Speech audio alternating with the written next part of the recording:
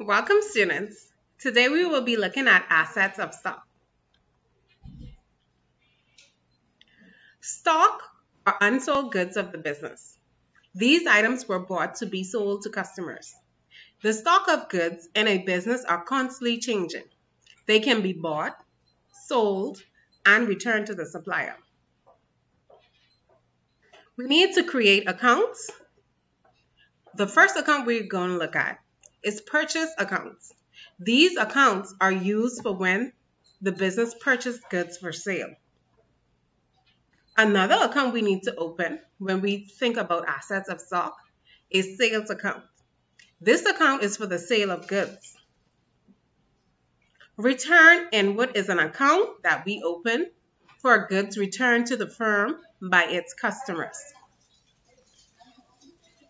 Return outward is an account that we open for goods returned by the firm to its supplier.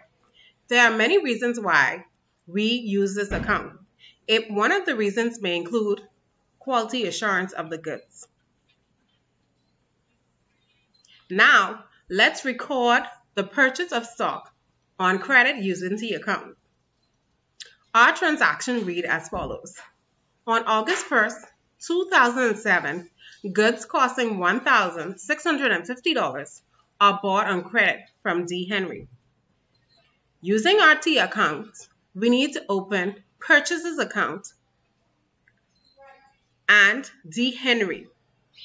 Purchases is an asset. Because it is an asset, and the double entry rule states that whenever assets increase, we must debit it.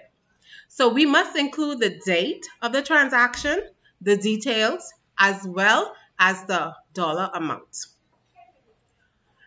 Because this is a liability for D. Henry, we see it's increasing. So according to the double entry rules, we need to credit D. Henry. We must include the date as well as the details. So don't forget these rules when you're working with your T accounts. I hope you enjoyed this video.